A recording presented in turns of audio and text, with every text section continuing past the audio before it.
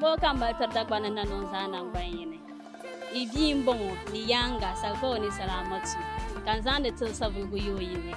Instead name nyala salpa one. Kambor nzan pyongo kasuya ki ina to vote tama kanzang jashima zan kana sabu. The voting code is star 800 star 505 hash and my code is MD10. Thank you.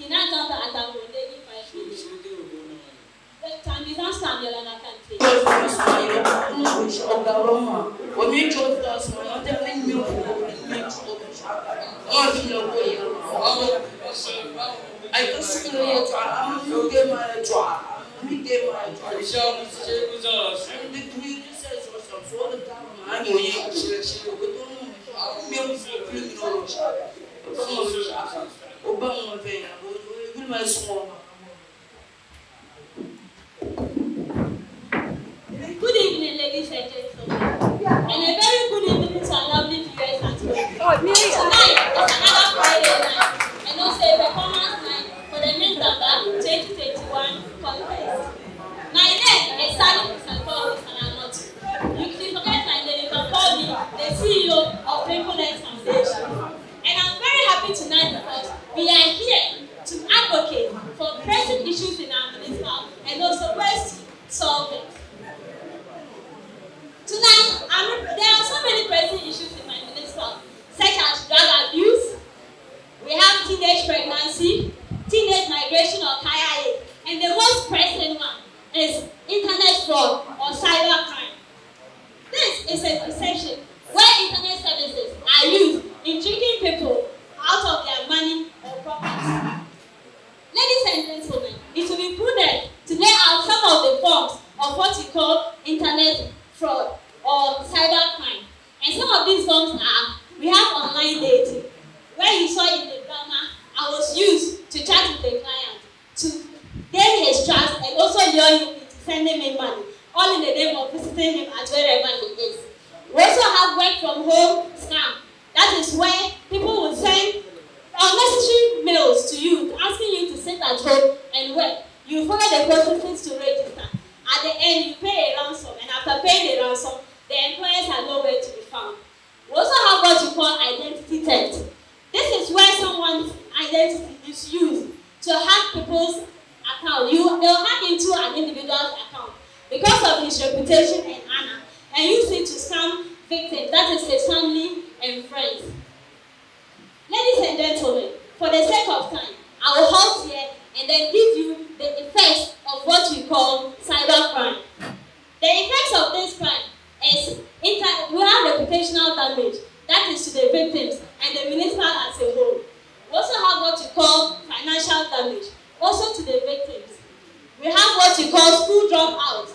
Yes, if a child at his age, or let's say what they were doing, if they're school going children, and then they translate hate as they tell it, they get a client, lure him into gaining his money, and they make it big. Do you think they'll go to school again? No. We have stealing or theft. Yes, Rafi just stated it in the drama, that he had to move someone's dash 5 because his friend betrayed him. He had to move the dash 5 to go and make his moves. So he stole the motorbike. And then we come to the worst of it, that is death. Listen to a boy at his age mentioning something like 12 rounds. Have you ever heard of such weapon before? Me, I don't even know what it is, but I'm sure it's something that can kill. Yes, and we also have another term, which is the worst of it all, that is Sakawa, the involvement of rituals inside the cybercrime. Ladies and gentlemen, it will be prudent to outline some of the causes of this crime. And so most of the causes are parental influence or poor performance at school. Let's say a parent comes. There are so many instances where you see parents comparing their kids to other kids. It will be like having 16 days boy, look at where he has gotten to. He's driving this type of car, he's riding this motorbike. You don't even know where the boy had a rituals from to get all those things, and you are pushing your child to go and do it too. We also have what we call with the school, poor performance at school. This is where the issue of free SHS came in. Government have made the attendance of SHS so easy for most students, and this is where it has also become a tax because parents have become irresponsible because of this free SHS thing. When the government makes going to school easy for you, it doesn't mean you should drop your responsibilities as a parent. Whatever you are supposed to provide to a child to go to school, provide it. Because if you don't do it, he will have to go and get it from his peers. And through that, he will end up making bad results when he's in school. We have peer pressure, we have revenge, we have frustration, we have poverty, we have weak laws, we have youth unemployment, and so many more. Tonight, Sadi Kusabodi Salamotu is standing in front of you as the CEO of Triple S Foundation, where we screen, sensitize, and sanitize on general issues. And I want to advocate for the eruption and bringing out a nip in this canker by stopping internet fraud or cybercrime in my municipality. And here are some of my recommendations. We can start by having community dialogues. Yes, this can involve stakeholders, referring to our tutors, our parents, opinion leaders, NGOs, who can come in between us, come and sit with us, have a dialogue with we the youth on what we would like to do and then how we will go about it, but not through crime. We also have what we call mentoring and coaching, where you can bring role models or people who are in high rank, such as teachers, doctors, and then those in the sciences. This knowledge these kids have and they are using it to scam. They can use it to invent something or to also get a form of employment for themselves. If you have the knowledge of scam, can't you use it to repair a phone? Can't you use it to help someone at the internet cafe? We also want to appeal to government and opinion leaders to enhance our laws so that anyone who is involved in crime will be reported and arrested with necessary procedures taken to stop it.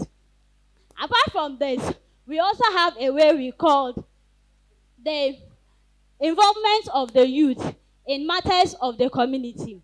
Yes, to lessen their frustration or also to bring down stigmatization. Maybe this child is saying, oh, I want to go and sell pure water. And then his colleague will be like, ah, look at you, a very nice lady like you are going to sell pure water. If you involve the person with the benefits of selling pure water and how to go about it, definitely the person will get encouraged and want to do more of it because she knows at the end, sweating to smile is better than smiling to sweat. Ladies and gentlemen, I would also like to take you back to a movie titled The Greatest Robbery of All Times.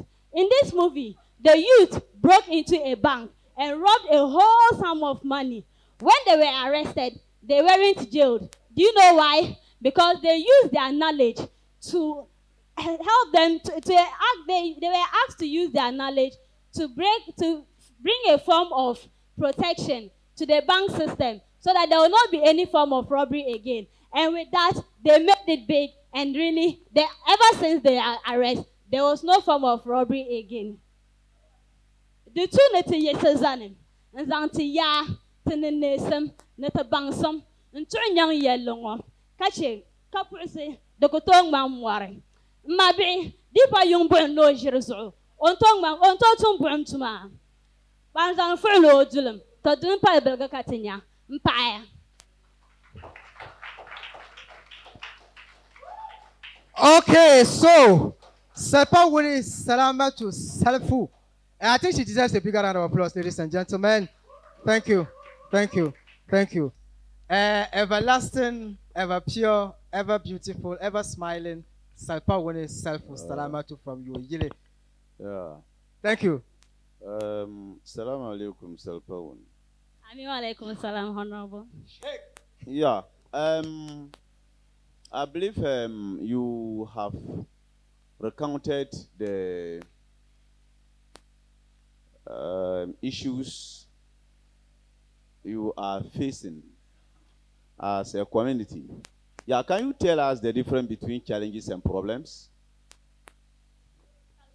Challenges and problems. Okay, to my understanding, if they say a challenge, then it's something that is worrying, even though the rate at which it is a problem. Like, a challenge leads to a problem. Because when it's something you cannot tackle, when it becomes a problem, then it becomes an issue too. Yeah. So are you sure that this cybercrime exists in Savlugu? Yes, it does. Are you sure? Yes. Please. So what are the effects? The effects. Yeah. We have theft. Because when their clients don't pay again, they end up stealing. Yeah. We have theft. Yeah. Mysterious killings. Okay. And a whole lot. Yeah.